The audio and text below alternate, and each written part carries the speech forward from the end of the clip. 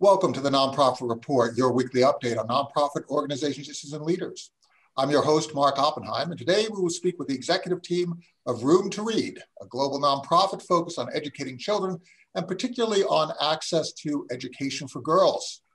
Our guests are Geetha Murali, Room to Read's Chief Executive Officer, Heather Simpson, the Chief Program Officer of Room to Read, and Shari, Freedman, the Chief Financial Officer. Thank you all for joining us. It's wonderful to have you. It's wonderful to talk about Room to Read and a room, not only a room to read, but also room to learn to read, to have the space to actually, and the support to actually learn to read. Geetha, could you talk about the mission? And particularly, let's also focus on the whole idea of equal access to education of girls and boys, because it is such an important topic, and you have a $60 million budget. You try to push out this mission. Talk about your founding and where you are today. Thanks, Mark. Thanks so much for having us. Well, Room to Read is a global organization focused on creating a world free from illiteracy and gender inequality through education. We envision a world where every child can be fulfilled and have the necessary skills to contribute solutions to the world's most pressing challenges in their families, in their communities, and in the world. Room to Read was founded in 2000 with the initial objective of providing books to children without access. Our founders embarked on a journey from launching a bootstrap startup to eventually capturing the imaginations of investors like Bill Draper and Don Valentine, Jeff Skoll. From there, Room to Read just evolved into this global organization that we are today, with a bold goal of solving children's illiteracy in our lifetimes and giving children, especially girls, the right to quality education, no matter where they're born or to whom they happen to be born. Through our literacy portfolio, we support children to become independent readers, lifelong learners. We train and coach teachers, create quality books and curricular materials, establish libraries filled with children's books in local languages that can be enjoyed at school or at home. And we partner with local communities, governments, and the publishing industry to implement models that help children succeed in school and develop a love of reading. With our girls' education work, we ensure that girls build the skills they need to succeed in school and to make key life decisions. We prepare girls to make positive change by providing life skills curriculum, opportunities for mentorship and peer support. We work with their families and communities on a day-to-day basis to help solve the challenges that girls may be facing to continue through school. But the work goes further by supporting young people of all genders to build the knowledge and skills they need to create a gender equal world. But I think the most important piece is that our programs work. Children 2 to 3 times faster on our programs than their peers. When we survey young women who've graduated from our program, graduates 5 years removed from programming, 93% are either enrolled in further education or have found employment. To give you a sense of breadth, our programs have benefited almost 20 million children across 16 countries and 37,000 communities, and we aim to benefit 40 million children by 2025. And while our work started in Asia and grew to several countries across Asia and Africa, we've now launched projects in the Middle East, Latin America, and the United States, with a view to share our expertise wherever we can further our mission. Now, Heather, when you look at the programs, one of the things that I find to be so interesting is that every country, every culture has its own version of a caste system. Sometimes they're called caste systems. Sometimes it's based in race. Sometimes it's based in stature. Sometimes it's based in gender. Isn't this whole idea of providing an equal educational opportunity, isn't it also a reality that these kinds of activities challenge embedded inequities in all of our societies, and no society is exempt, right? In the United States, we have an inequality, and as soon as we educate people, it shifts that inequality. Is part of what you're doing trying to challenge this notion that people are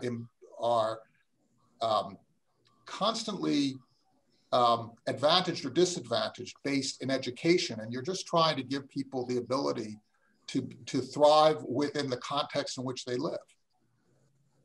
Room to Read recognizes that education is a fundamental human right, and that every child, no matter where they were born, who their family is, what their caste, what their economic situation is at the current time being, that it is their right to learn. And Room to Read focuses on that fundamental human right. And across the board with ministries of education, with family members, with leaders, they recognize the power of education. And we work in partnership with these ministries, with these community members to make sure the supports we're doing to support literacy acquisition, life skills development is done in a culturally sensitive way, is done in a gender sensitive way. And so we're opening those doors rather than shutting the doors. If we approached this differently and didn't recognize cultural differences, cultural nuances, we might hit a lot of roadblocks in that process.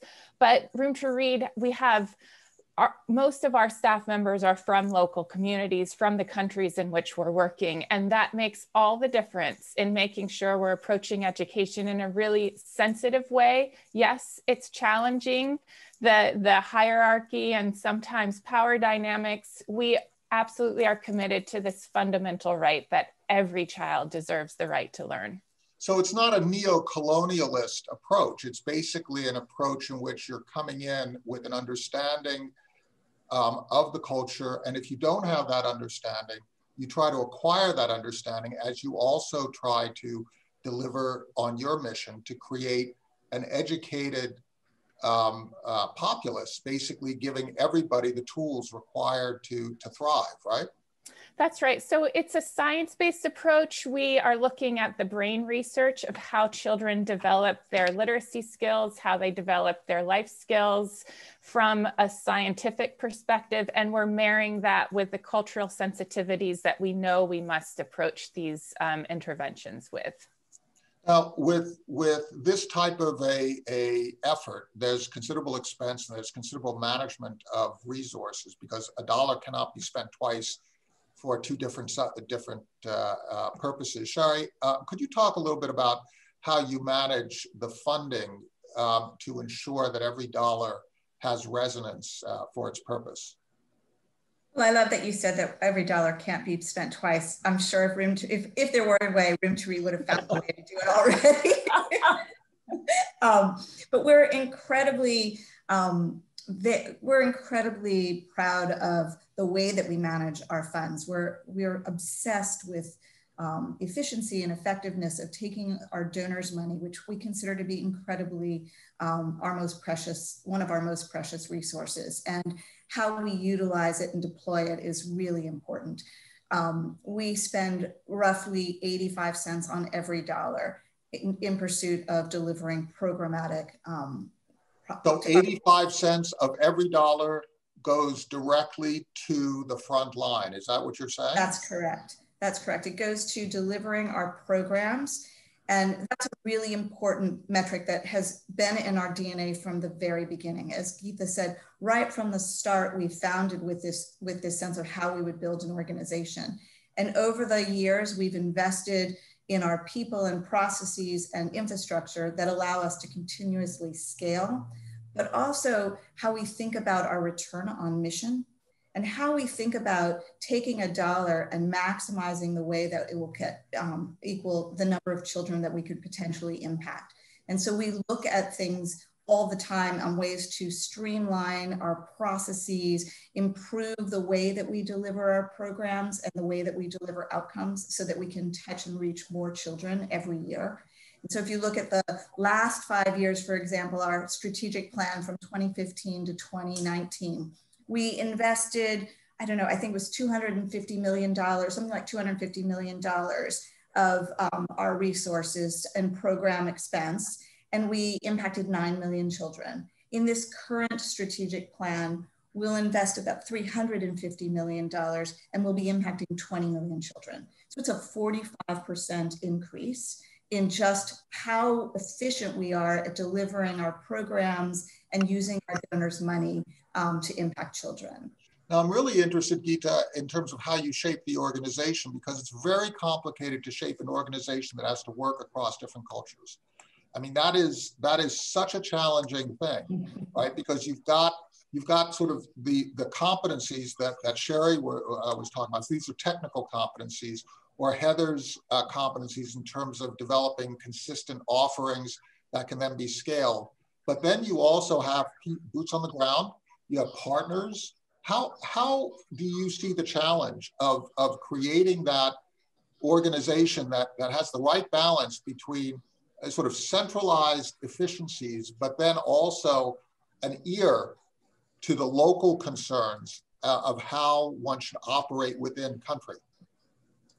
It's a great question.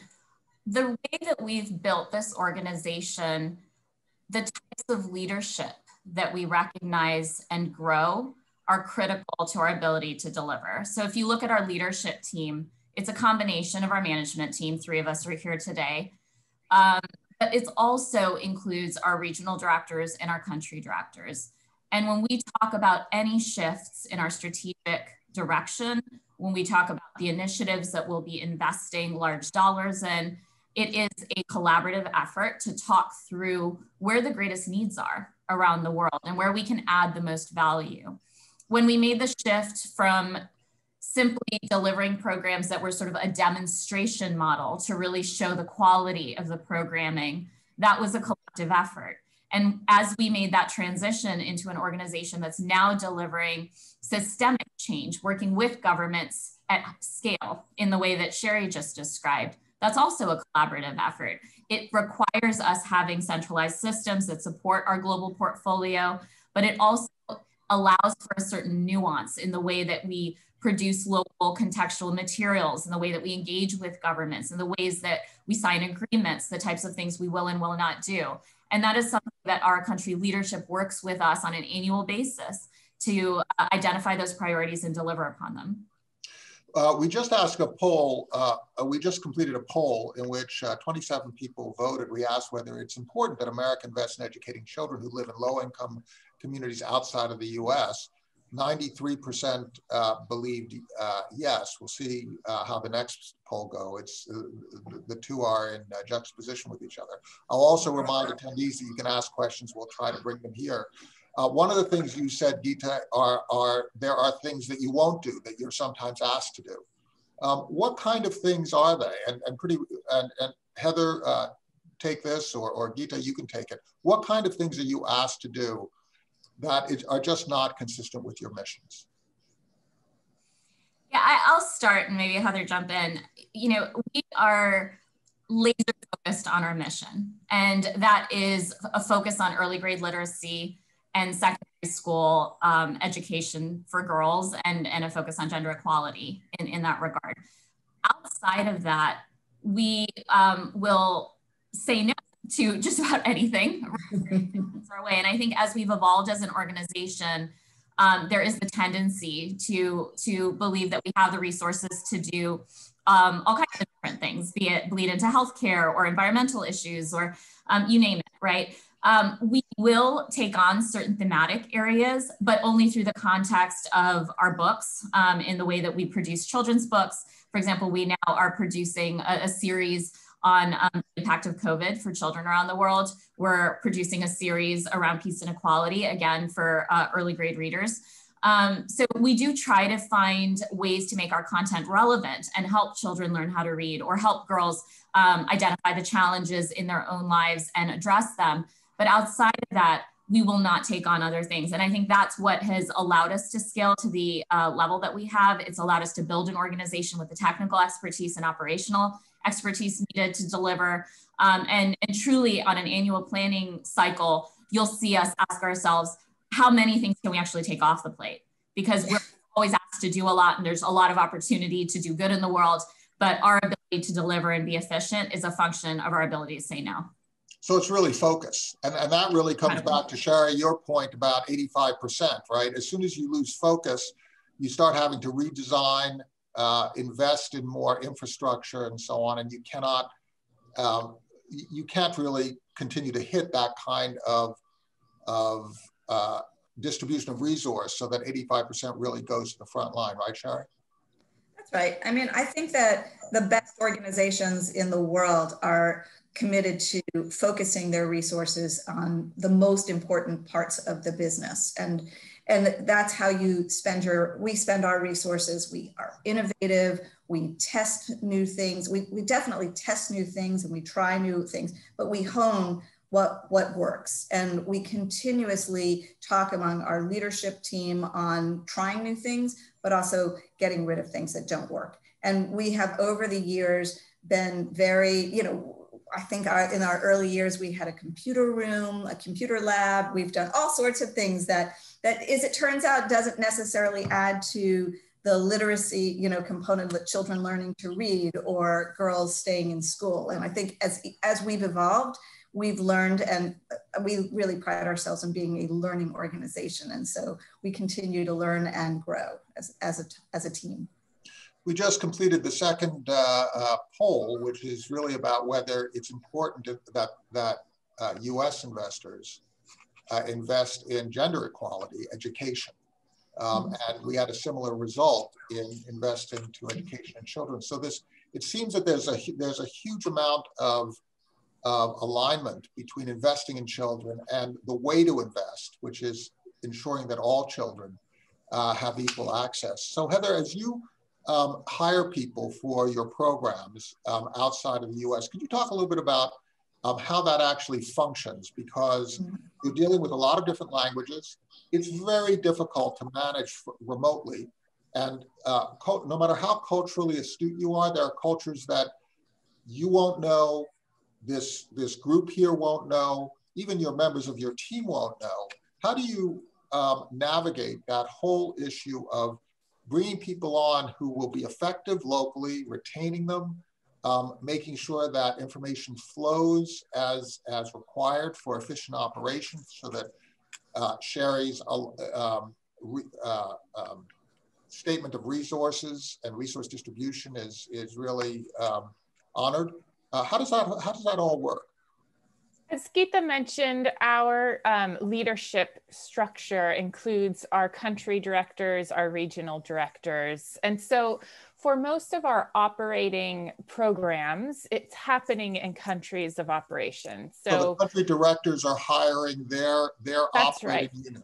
So your challenge is finding somebody who really understands the education landscape within that country, right? That's correct. And we include that in our hiring criteria. We have our interview process, et cetera. And then we also have a team that I supervise of technical experts who provide technical assistance across our whole portfolio, across all the countries.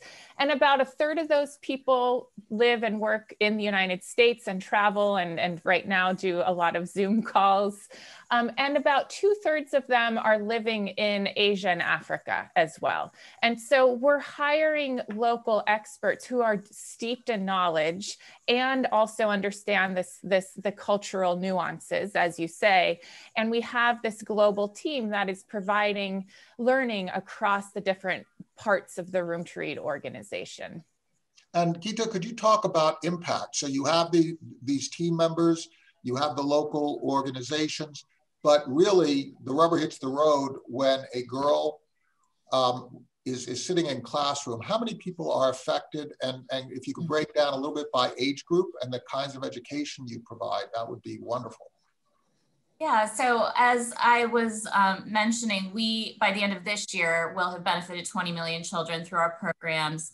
The vast majority are through our literacy interventions, largely because government systems were already really focused on ensuring that children learned how to read, and it was a part of the education system. We are in many places still fighting an uphill battle when we talk about the importance of girls being educated and continuing through school. And governments to varying degrees accept that as a part of their system versus not.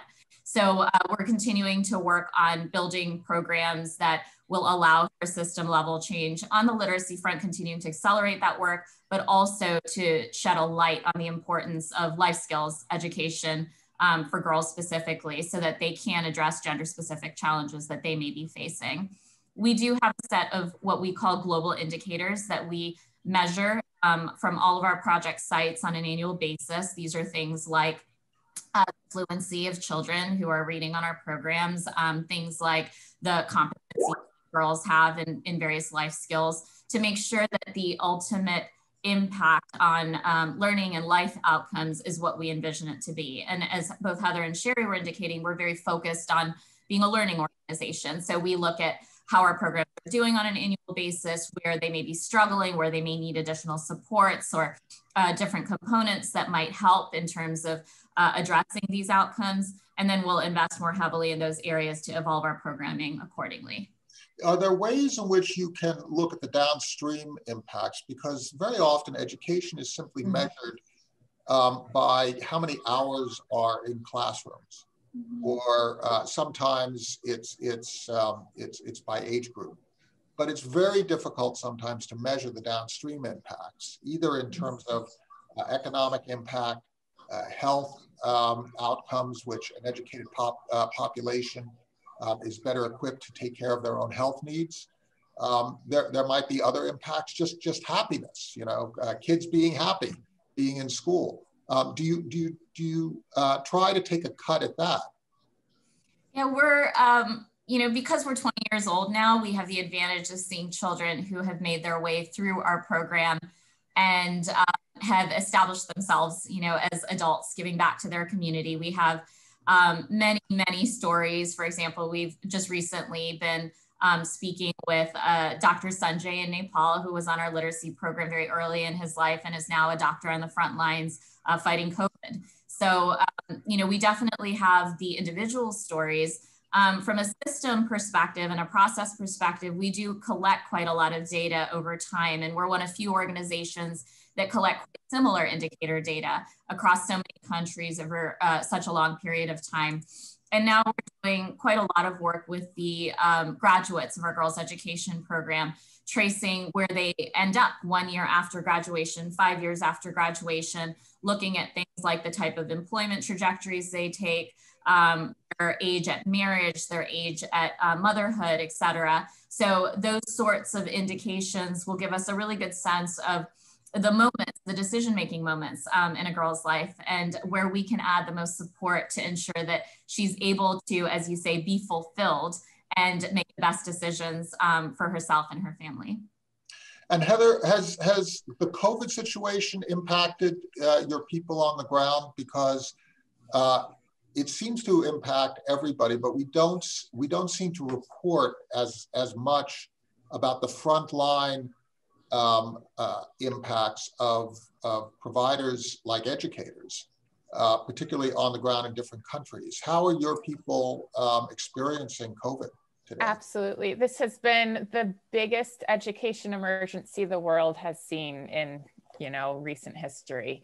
Over 90% of every child of school age has been impacted by school closures at some point during this time. So our teams, as soon as schools started closing, our teams started reaching out to all the girls in our programming and checking in with them, making sure they were okay, and started providing remote mentoring support to those girls, knowing that adolescent girls especially are extremely vulnerable in these types of humanitarian disasters. They're often the first to get pulled out of school when family's economic situation goes low. They're often the people in a family who are tapped to take care of ill relatives. So we knew these girls were very vulnerable. The longer they're not in a classroom, the more likely they'll never return to that classroom. So we started immediately reprogramming the way we work, and our colleagues in different countries were using phones, they were using text messages to reach out to the girls. On the literacy side too, we knew that children who already were literate were in a much better position to continue learning, even if they weren't able to go to an in-person classroom and see their teacher in person. And so we needed to make sure that those children who were just starting to develop their literacy skills continued on their learning journey. So we started partnering with local local radio programs to broadcast literacy instruction over the airwaves, local television stations, national television stations, to also do instruction both on literacy as well as life skills programming for adolescents. And it's taken every person in this organization to really pivot how we think about operating, how we organize ourselves, and how we reach out to those teachers, those parents, and those students in partnership with these ministries of education who do care deeply and want to have their children come back to school when they're reopened and learn during this period. And it's taken a lot of creative problem solving. And Shari, has the COVID situation affected the internals much? Because you have to keep your people safe, of course. Fundraising becomes very difficult when you can't gather in groups. Everything has to happen by Zoom. There are other challenges. Has it had a big impact, or is it mostly on the front lines? Oh no, I think COVID has had an impact on every organization globally. I think there's nobody who's sort of like on the downside and on the upside in this environment. For us, we went right away. I mean, we really did think very quickly about how this was going to impact us financially as well as operationally. I mean, the very first thing we did was make sure that every one of our 1,600 employees was safe and home. And so we locked down our offices around the globe and sent everyone home. We, and we made sure that they had the resources that they could to be able to communicate and do their jobs. I mean, not everybody has great access to internet in some of our field office remote areas where people live, but for the most part, our ability to connect and assure ourselves that we have a staff that's safe and able to work from home.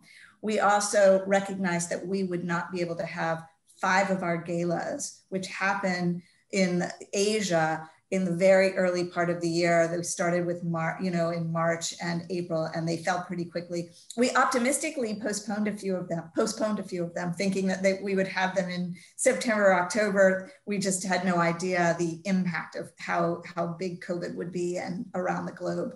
And we rebudgeted right away. I mean, we did a massive rebudgeting across our world in terms of being able to, take expenses that were non-personnel. We made a decision not to impact our personnel expenses. We wanted to hold on to all of our staff through this process. And we made some, what we thought were hard decisions, and some were very easy decisions. The reality was we simply couldn't travel. We couldn't, there were things we just couldn't do. And so they came off the table pretty quickly. We're learning to rebudget quickly multiple times. We've done several rebudgeting processes during the course of the year. And our board of directors, who are some of our biggest donors, but are so engaged, we've been meeting with them on a monthly basis. We normally meet 3 times a year. We've been checking in on a monthly basis to make sure that we have the resources we need and they're matched with the way that we're spending money.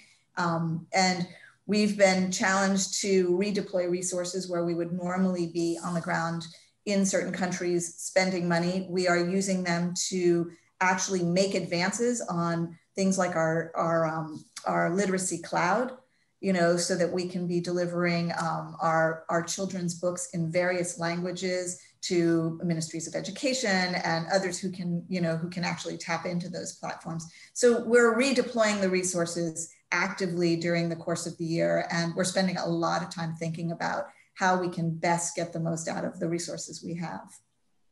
It's really an all-in effort, isn't it, Geetha?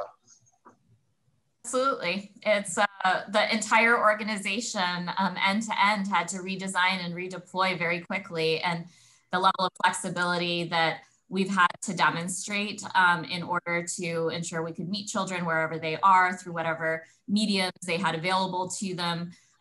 That's what we're here for. That's our mission, and we've let that guide us. So we just completed a really interesting poll in which we tried to restrict people to selecting one of 3 answers on the best way to educate children in low-income communities. And what was interesting to me is that it's still tilted toward technology. Heather, if you could comment, and then I'm going to give Geetha the last word, could you comment a little bit on how important tech is versus in-person learning, mentoring, other aspects that are not technically driven to your mission? So I have a 10-year-old son who's in the room next door online learning, and I hear tears every once in a while. So even under the best of circumstances, this pivot to emergency use of online learning and tech is challenging. It's very difficult. And when we look at the children that Room to Read is supporting, many of them have no computer at home, no access to internet. Many of them have never touched a phone, even if someone in their family owns a phone. So we can't just rely on tech. And that's why the whole organization has identified a range of no tech, low tech, and high tech solutions to try to meet these children where they are. And really, a hard copy book is an incredibly powerful use of technology, appropriate technology for most of the children that Room to Read is serving. So it did take us a little while to figure out how to get hard copy materials out to children. But in the first few months, we were able to figure out some of those supply chains. And it's incredibly powerful to see children reading books, listening to radio stations, in some cases where they do have family members with cell phones, reading on cell phones, in addition to those hard copy materials, have been really important. And this goes for the adolescents as well.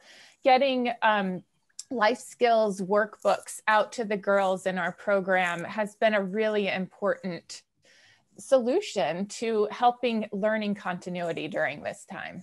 Plus, you can drop a book, you can share a book, you can gift it, you can have it back, you can reread it, right? I mean, the technology is amazing. I mean, you can't drop one of these.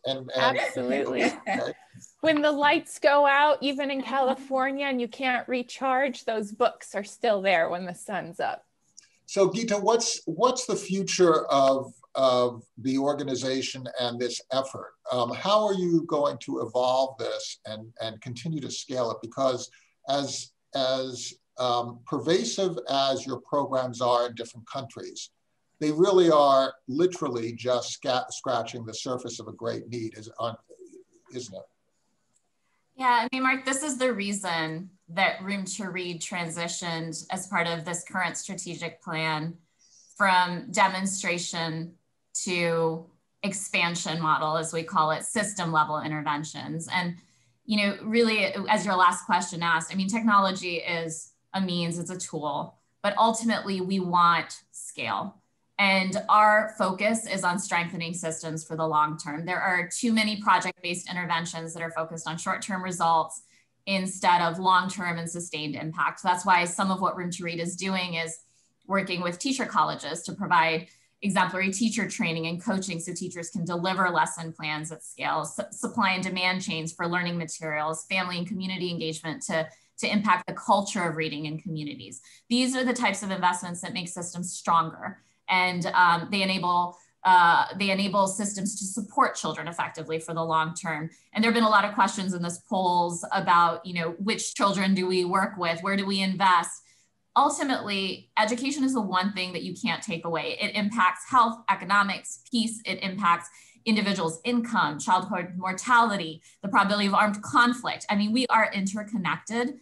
And Room to Read is therefore focused on ensuring every child, no matter where they're born, has access to quality education, which is why I also mentioned projects that we're now looking at in the United States, where 1 in 6 children are living in poverty. So inequity can happen anywhere. It is a fact, and that's what makes our mission all the more relevant today.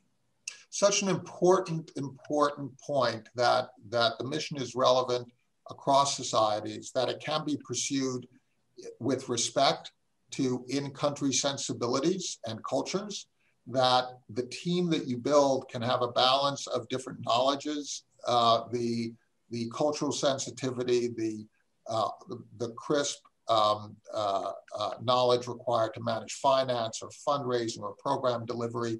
Thank you all for coming and explaining the mission of Room to Read. Geetha Murali, Heather Simpson, and Shari Freedman, and the entire group. Thank you so much for advancing literacy in the United States and overall in the world. And thank you so much for your insights. That's the Nonprofit Report. Stay safe, everyone. Let's mask up, and we'll see you on Thursday. Take care.